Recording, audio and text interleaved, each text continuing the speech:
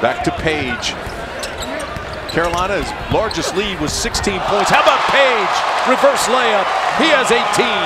Maryland giving up the baseline. Made him go right, but that was a great finish.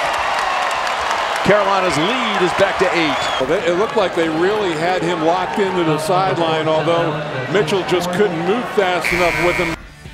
They're saying this is the greatest conference in college basketball history, and the ACC Digital Network has it all for you. Click the box on the left for game highlights. The box in the middle has your must-see moments. On the right, click for our basketball features. And don't forget the subscribe button.